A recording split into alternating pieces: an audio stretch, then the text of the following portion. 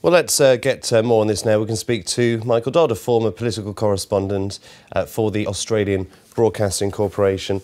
Michael, did this come as a shock result to you?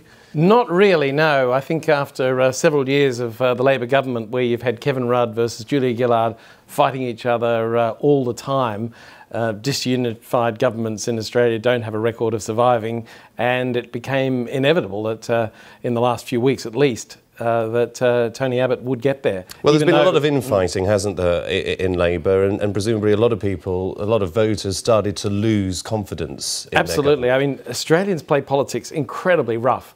People here in Britain might think it gets a bit rough between Labor and Conservative, but in Australia they play it really rough, and the Australian Labor Party in particular play it incredibly rough, and they're quite open in their disunity quite often, and Kevin Rudd has paid the price for that. It probably wasn't, as a defeat goes, as bad as it might have been if Julia Gillard had stayed on. I think Kevin Rudd probably is getting some credit within the Labor Party for actually limiting the damage. It hasn't been a massive swing to Tony Abbott, but it's been enough. Is it fair to say that that's what won it for Tony Abbott, the infighting in Labor? I think that made it certain, yeah.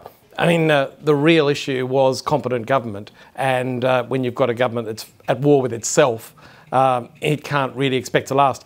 Interestingly, Kevin Rudd, after the defeat, said that he would give his own party 9 out of 10 for governing the country. Some people might dispute that, but he said 0 out of 10 for governing themselves. And I think everybody inside and outside the Labor Party agree with that, and that made it easy for Tony Abbott. I mean, Tony Abbott's quite a kind of volatile character, colourful character, but he has become more disciplined, and he kept enough discipline on himself and on his own team to get past the line. Well, I want to talk more about Tony Abbott. You are among many journalists that have had a lot of fun with him over the years, particularly some of the newspapers as well. He's got an awful lot of nicknames. Just tell us a bit more about the man who once wanted to become a monk. Yeah, the Mad Monk. He never actually made it as a monk. He started studying as a monk. And a lot of Australians call him that, don't they? They do. They do. And, you know, there is something kind of slightly wild and unpredictable about him. You know, he's a sort of solid Catholic. He did take a very hard line on abortion, although he's also pragmatic, and he's less hard line on abortion now than he used to be. And he's quite colourful. For example, he used to be a journalist, so he's not all bad. And he had the support of the Murdoch papers. Yeah, and that helped a lot. And there's been a lot of criticism of the Murdoch papers for being slightly less than even-handed. Rupert Murdoch himself has been tweeting about the death of the government, and he's obviously smiling about it. But Tony Abbott, I suppose best known before he became an elected politician, he actually led the campaign to keep Australia as a monarchy. To keep us in a situation where we had the Queen as the head of state. And that's quite controversial in Australia, but he did a surprisingly good job, I think, of actually tapping into conservative feeling on that. And then as a minister, I mean, he was always colourful. You know, he's a fitness fanatic.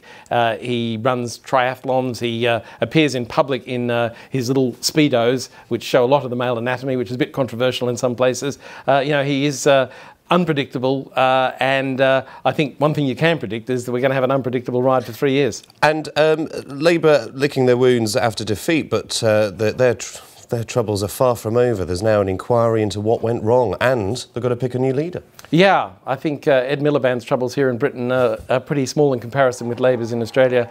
They've got to pick a new leader. One fortunate thing for them is that of the leading government ministers, none of them actually lost their seat in the end. A lot of people thought that they would go under, but Kevin Rudd, by actually limiting the damage, has managed to keep on the younger ministers. So there is a bit of a field to choose from, but whoever gets it is going to have a really tough job because you know, it has been such a disunified party. Bringing it together will be a challenge. Michael, always a pleasure. Michael Dodd, thank you for coming in.